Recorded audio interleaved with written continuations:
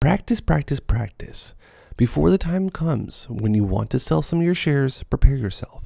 Make an exit plan. I don't care if you're holding until it's 7 digits a share or slowly selling at different levels. Have a plan. Make your decisions now and take as much of the emotions out of it. When the price is going crazy and you're picturing yourself rich, make it a business decision now. Emotional investors are broke investors. That's a really good piece of advice to all investors out there. Do not trade with your emotions. Have a plan in place, have a strategy in place, and stick to it. Look, the MOIS isn't going to take just a few hours or even days. Practice selling now.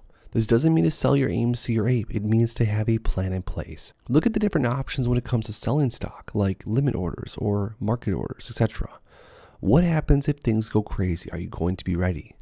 Look, the MOIS isn't going to take just a few hours or even days. Not many of us are going to leave our phones, laptops, houses, whatever, while it's going on. We're just going to stare at the screen, screaming and laughing the whole time. You still need a plan, and you need backup plans on top of that. Now others will chime in with some other good advice. But guys, remember, buy, hodl, and have a plan. Just a friendly reminder, you can sell it at $10 and then be forced to buy it back at $20, $200, or $2 million. There's no theoretical limit on how high a stock can go. The first way to avoid getting squeezed is to simply avoid shorting.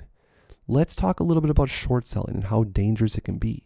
So all those short sellers that open shorts against AMC trying to make a quick buck, it might seem like a good idea in the short term, but if the trend rapidly turns in one day, pre-market AMC's up to $40 per share, let's say, and then rapidly goes to $50, $60, $100 per share. What do you think that's going to do for the rest of the market? It's going to cause a buying frenzy.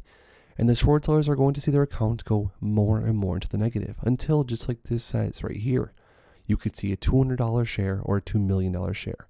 There is no theoretical limit on how high a stock can go, which means there's no theoretical limit on how much a short seller could lose.